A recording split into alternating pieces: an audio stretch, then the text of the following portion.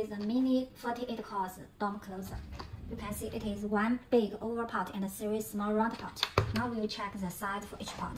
This one small part is about 21 millimeter, and for the big part, it is oval strip. First, this side is about 32 millimeter. It's about 48 millimeter. Now we will open the closer. There is the fastening hook. You can see it is with 4 layers splice tray.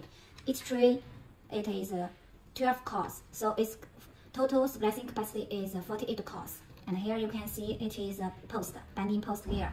1, 2, 3, 4 bending posts to fasten the cables.